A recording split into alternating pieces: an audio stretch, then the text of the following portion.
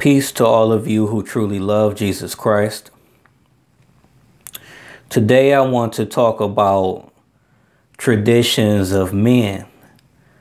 Why is it that you believe what it is that you believe? From the time that we're born, we're being taught how to do things the way that it's been done. If your father did things a certain way, he's going to teach you as his son how to do the things the way that he has learned to do them, the way maybe his father taught him or whoever it is that he learned from. And it's pretty much the same when it comes to your beliefs, your spiritual beliefs. If you see someone and their parents are Muslim, usually that person will be Muslim.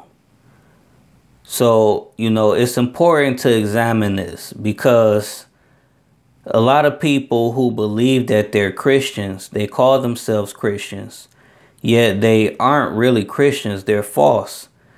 And this is the reason why, is because their belief is because of the traditions and beliefs of their fathers. And in the scriptures, God warns us about this, about following the ways of our fathers, of not coming to Jesus Christ for salvation. He said, if you try to come any other way, you'll be a thief and a robber. So, everything that, for me, I was raised in the Baptist church, and everything that I saw, I went along with it because it's all I ever knew. It's what, my parents taught me. It's what I saw, and it's what I thought was acceptable. Going to the church building, dressing up in your best clothes, your suit and your tie, sitting in the pews and listening to this man preach a sermon. You follow the program. You follow the majority. And this is very dangerous, because truth does not lie in the majority. Truth is of Jesus Christ only. And we are to seek him out, to find out what he finds acceptable. What's his way? How does he want us to worship him? See, if you just go after what you see other people doing and you just follow along, then you'll be deceived. You'll be deceived that way, because you have to go to the only teacher, which is Christ. He said to call no one else teacher, call no other one man teacher, for one is your teacher, and that is the Christ. And he's the one who will lead you to all truth by his Spirit, if you cry out to him for his way, for his understanding, for his heart. And his heart, I can tell you, is not to gather in a building with people who have all kinds of different doctrines, people who continue in sin, people who do not truly have a love for souls, who have not truly surrendered their lives to Jesus Christ. That's not his way. That's not his heart. And he comes against these things in the scriptures. Telling us that he's against that he wants us to walk in unity, to speak all things the same, to have the same mind, which is the mind of Christ, the heart of Christ, to put off the carnal mind, put off the old man, and walk in newness of life. So these people, and it's very sad to see, I see so many young people who claim to be Christian, they claim to be Muslim, they claim to be all of these different things simply because it's what their parents have taught them, because it's what they see the majority doing, and they think that there is safety in the majority. But I want to warn you today, and I hope that you can hear it and receive it. You have to seek God for yourself. Everything. How to worship him, how to praise him, where he wants you to go, who he wants you to gather with. There is a way that Jesus Christ has shown in his walk for us to follow after him. He has a way for everything, how to dress, how to eat.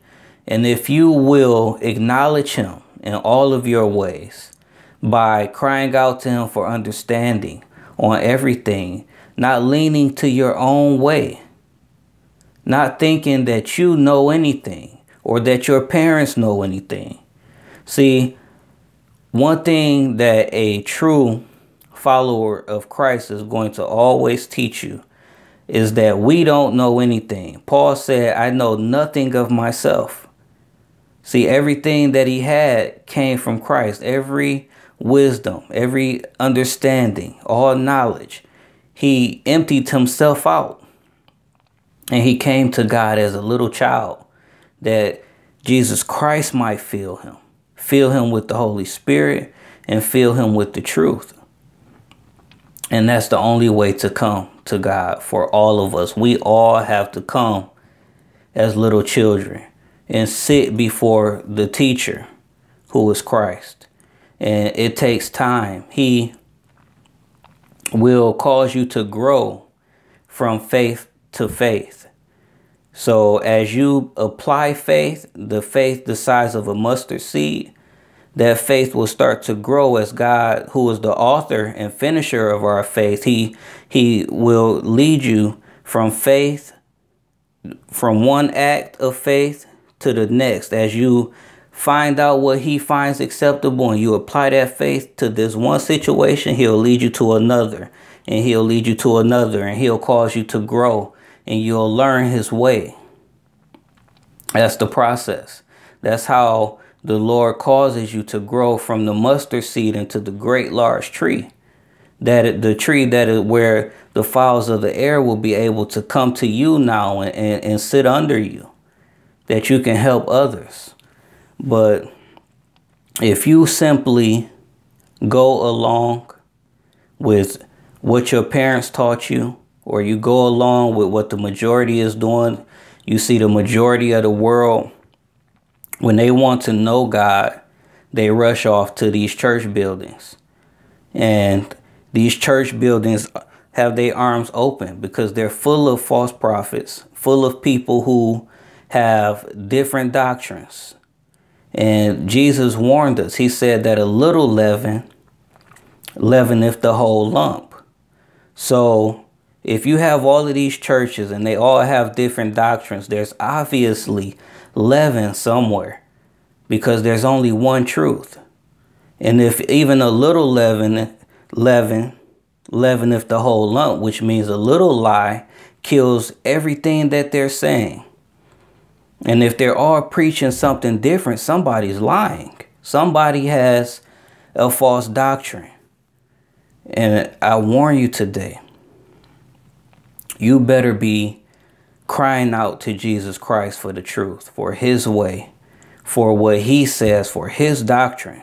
Because there's only one interpretation, only one true interpretation out of everything that's out there. All of these denominations, all of these different doctrines, all of these different opinions of men. There's only one truth, and that is Jesus Christ. And he speaks, he's alive.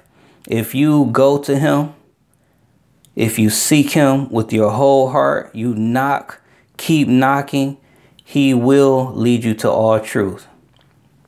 Seek and you will find. That is a promise. But the problem is that most people never seek. They just follow men. They follow their parents, people that they believe that they can trust. Well, because my mom says this is true, it must be true. Rather than going to Jesus Christ and seeking him. That's the mistake. That's a big mistake. And there's only one way to the Father. That's through Jesus Christ. So you have to work out your salvation with fear and trembling before him and him alone. because he's the only mediator between you and God, not the pastor, not the bishop. You will stand before Jesus Christ to be judged, and nobody will be there with you. It'll be you and the deeds that you have done in this life. What have you done to redeem the time that has been allotted to you by God? Did you use that time to cry out to him, to seek him, to fast, to pray, to seek and get understanding of what it is that God wants from you? Or did you go your own way? Did you believe that you knew what was best for you? Did you seek this world and the things of this world, the things that are temporary? Or did you learn to be spiritually minded, to search out the things of the Spirit by the Spirit? Because only the Spirit of God can search out the things that are of the Spirit. So you must be born again. You must be filled with the Holy Spirit. And Jesus Christ is the way to do that. He said, if you love me, keep my commandments, and I'll come to you and make my home with you. And he said that those that don't love him don't keep his commandments. So it's very simple. The gospel of Jesus Christ is very simple. Not easy, but simple. Hear the Son of God and obey him. Find out what he finds acceptable, holy and acceptable in his sight. You have to be. Find out what he says. He says that, if your eye causes you to sin, pluck it out. What's causing you to sin? What's causing you to be bound and stay where you at? It takes a striving. It takes every effort to enter into the kingdom of God. It takes humility, humbling yourself, recognizing that you are nothing but dust, and that you need God, you need Christ, or you'll remain in darkness, or you'll always be thirsty. The things of this world will please you for some time, but you'll always come back and be thirsty again. But Jesus Christ has the water of life where you'll never thirst again. There's nothing like that treasure. So I wanted to make this video and give this warning, because for 29 years I was stuck in great darkness and following the traditions of my father, and going along with what I saw in this world, and moving with the majority, until the Lord set me free and he taught me his way. He caused me to grow spiritually. So, now I want to help someone else to find the truth, to find Jesus Christ. Few there be that find him, because few ever seek. Few ever seek with their whole hearts, from a sincere and humble heart, broken and contrite, godly sorrowful. Few ever do it because of the many distractions in this world, because of them following men, the traditions of men. These men who wear the suits, drive the nice cars, these pastors who, they love to get honor from one another.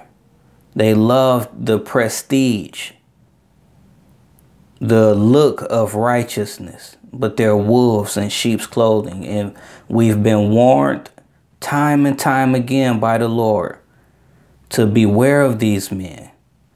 But people still want to take them lightly, as if, the little leaven that they're preaching doesn't matter. But the little leaven matters. It leaveneth the whole lump. It's dangerous. It's poison. And if you continue to abide under it, woe unto you. Woe unto you. You're playing with your soul. You're playing with your children's soul and those who might listen to you.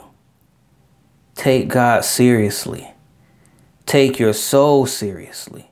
Don't follow men who preach a different gospel.